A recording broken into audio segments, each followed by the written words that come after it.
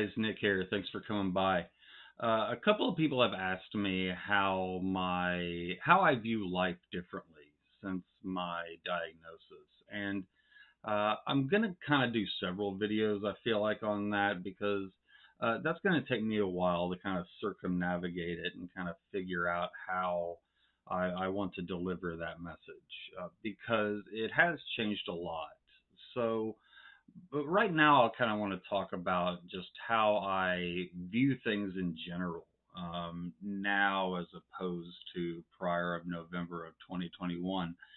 I used to stress obsessively, and things that I would stress about were my reputation, kind of how I was viewed, and while that's still an important thing to me, the the view or the image that I wanted people to have of me was very different.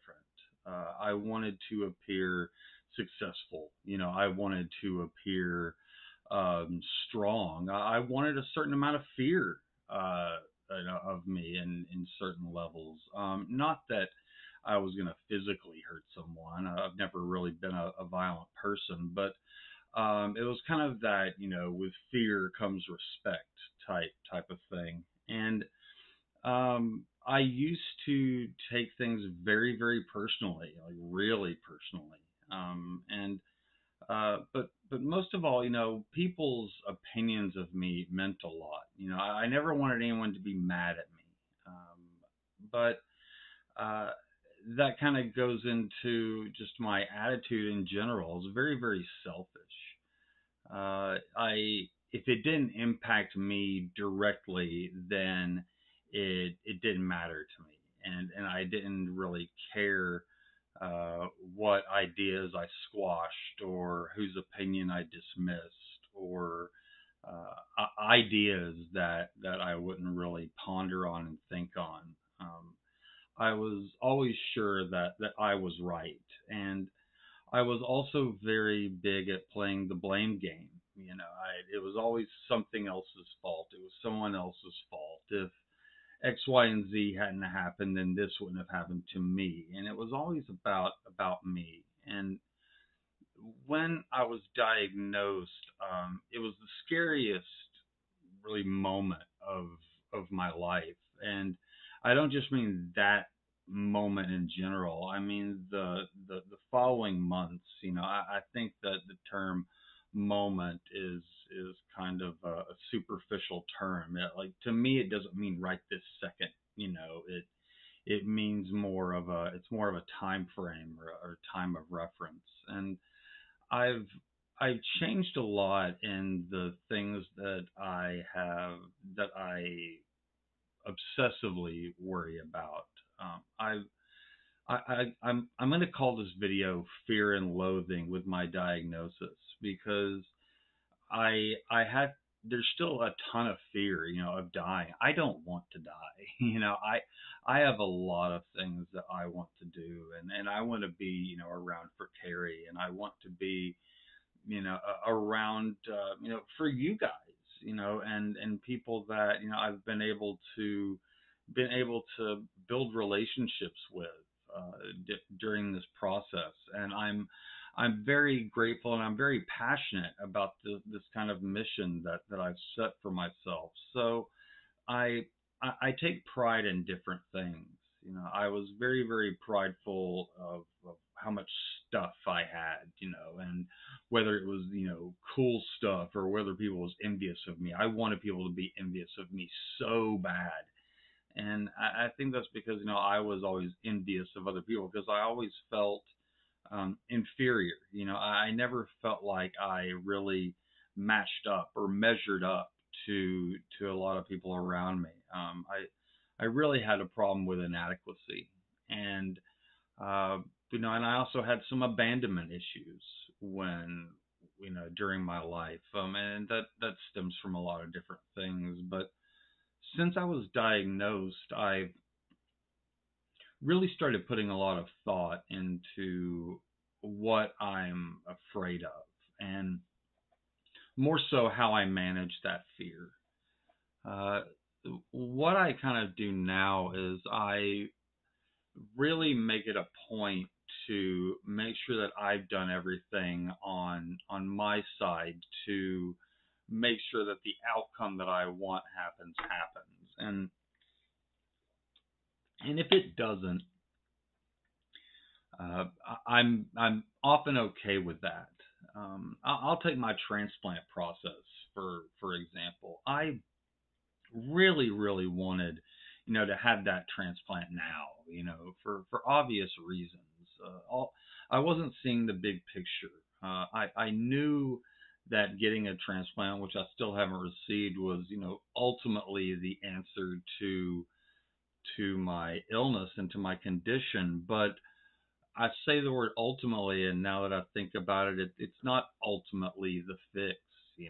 There's other damage to my body that's been done as well that I also have to monitor. So, I had to become okay with the fact that, it wasn't going to be a quick fix, even if it happened right then. The the process wouldn't have been possible because physically I couldn't have handled it, and the the loathing, I say that because it's awful. You guys that are in the spot know, to wait, and not necessarily having your life in other people's hands, because we do that if we are having surgery or anytime we're put out, or anything like that. But it's more being on another timetable, and it's a timetable and a schedule that you're not at all in control of. So it's made me more patient, and it's made me more understanding. I've really learned to listen.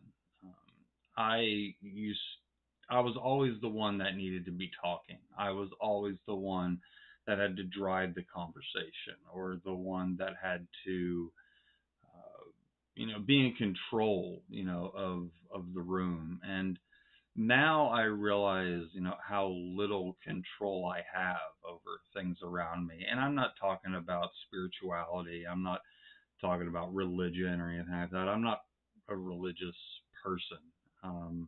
And a lot of that, kind of changed throughout my process post diagnosis. And you may think that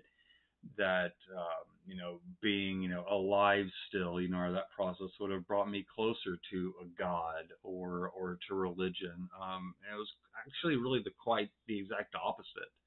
Um, in the sense that I started looking at things through a lens that I felt to be the truth. And I think that's the biggest thing, is that I no longer was concerned with stating my personal spiritual beliefs, because I was no longer afraid to be judged by people that I may have been raised with when I was raised in the church, or whatever else. It impressing people or worrying about people in that sense stopped being, or their opinions stopped being as important to me. And that helped me become very much at peace with what my specific beliefs were. And in that, it made the process go a lot easier, and it made me a lot more accepting of my situation, because I didn't believe, and I don't believe in the pray it away, or pray hard enough, and it'll happen, in one way or another.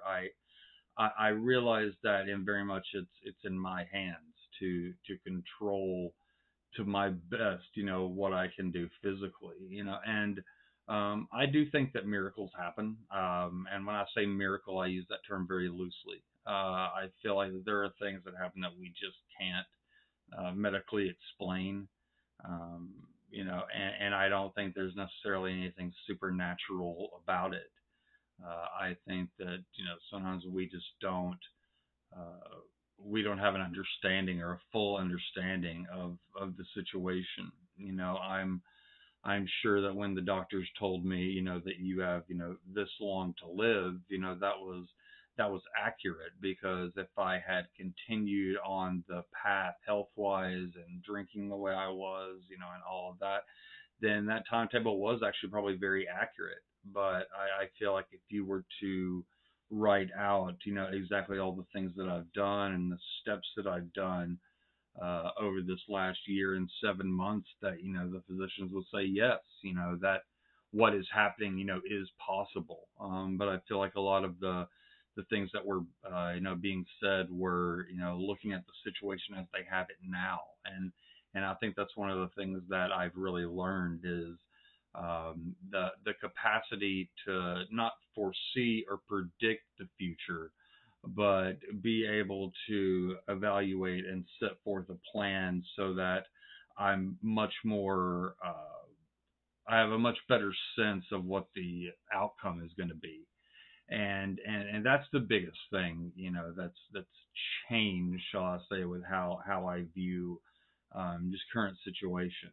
Now, in future videos, I'm going to talk more about kind of my personal philosophies of life and how I choose to live mine, not forcing mine on anyone else's. But that's the biggest thing and most noticeable thing in my mind. As I process it, I see how my thinking has changed. So I hope some of that made sense. Just kind of rambling a little bit, but as always, I love you guys, and I'm so grateful that you take a little bit of time out of your day to spend with me and allow me in your home and in your head. The comments and everything, they just mean the world to me, and I'm glad that it's helping some of you guys out there. As always, in the description below is a link to my Facebook group for liver disease and cirrhosis support. Remember, just click on there if you want to join, hit join, read the rules, agree to the group terms, and myself or my other admin, Aaron, will accept you and you'll be in. As you guys know, I'm also on Twitter at Fortress Farms 82. All that stuff's in the description below. So more videos to come. That's just kind of the start of my life philosophy. It's Monday. I hope everybody has a great week, and I'll see you guys later.